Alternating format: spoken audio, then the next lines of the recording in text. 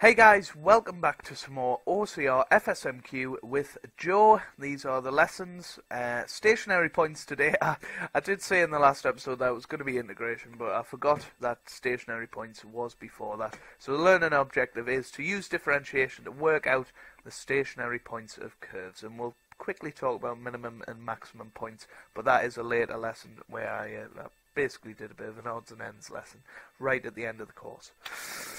So the graph of y equals x squared minus 10x plus 12 is shown below.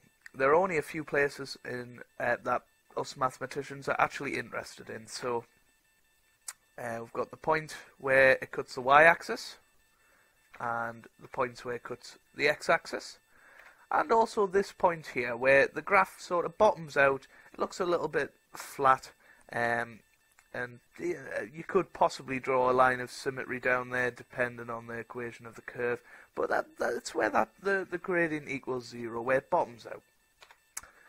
So that is called a stationary point, and it has no gradient because it kind of stops. If you think about a ball running down there, it sort of stops. It'll travel in a straight line. We'll talk about that when we're talking about motion, and then it comes back up.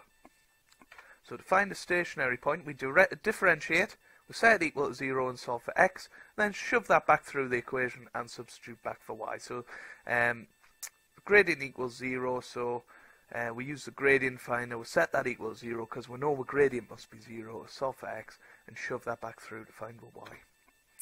So there we go. For this one, we divide the exit, so power to the front, 2x, power to the front, minus 10, and the constant disappears. We set that equal to 0, and then we take the 10 over the other side, and we get x equals 5 because we divide both sides by 2. And then we shove that 5 back through the original equation to find out what y-coordinate at that point, and we'll get 25 minus 50 plus 21, which is minus 4. So the stationary point of that curve is 5 minus 4. Right there. And that looks about right to me. If you look at the graph, that's definitely the 0.5, and that looks about right for minus 4. Here's another one. The graph of y equals x squared plus 12x minus 28 is shown. Find the coordinates of the stationary point. There it is there. Divide the exit, power to the front, knock 1 off the power, so it's going to be 2x plus 12.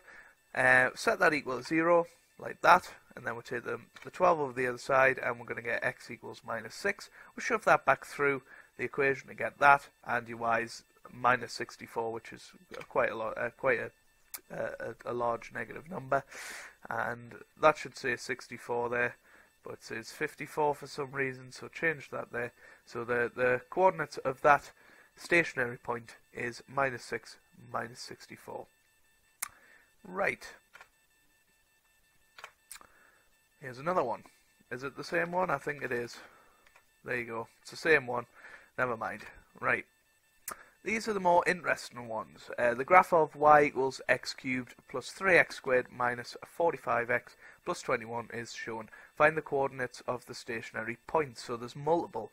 The examiner will sort of lead you into that, but you should really know if it's an x cubed, it's going to have 2 stationary points. If it's a quartic, it's going to have 3, and so on and so on. If it's a squared, it'll only have 1.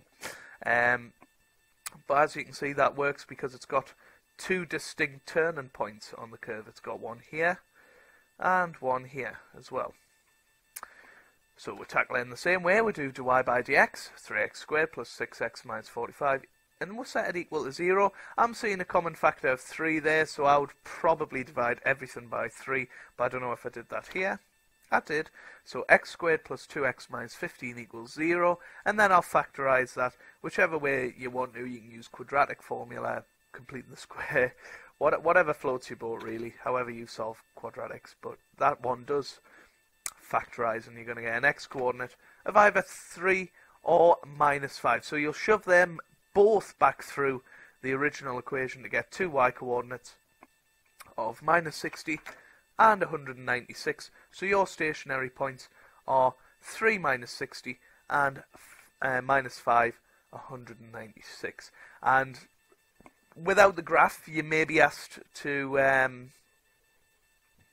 talk about maximum and minimum points, and we'll talk about it later, but if we differentiate this again, diff the diff as it's known, bring the power to the front, so it'll be 6x, this is going to be awful, 6x plus 6, like that, and we call that d squared y.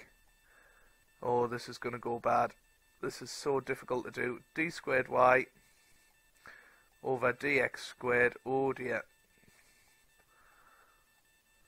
There we go. Dx squared. And if we put with x coordinates through that, and we get that to be less than 0, then it's a maximum. So let's put with 3 through. If we get 3, so it'll be 18 plus 6, which is 24. That's a positive number, so it's going to be a minimum point, and that looks right from the graph there. It's a minimum point. But if we put minus 5 through, we're going to get a negative answer. It's going to be minus 24, which will be therefore a maximum point, and that means that'll be up here, which looks right to me. That looks like a maximum point.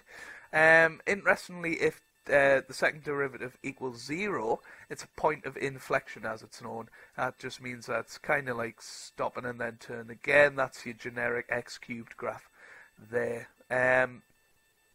But we won't talk about that too much. That is pretty much the end of the lesson. We'll talk more about min and max points later in the course, and obviously there's loads of stuff on YouTube about them already. I hope you guys have found this helpful. The next lesson will definitely be integration, I promise you that much. And yeah, I hope you guys will join me for that one. This is stationary points, and yeah, I hope you found this helpful.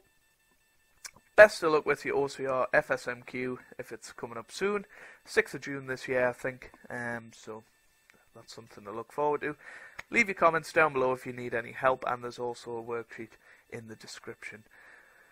Thanks for watching, and I'll see you guys for integration. Bye bye.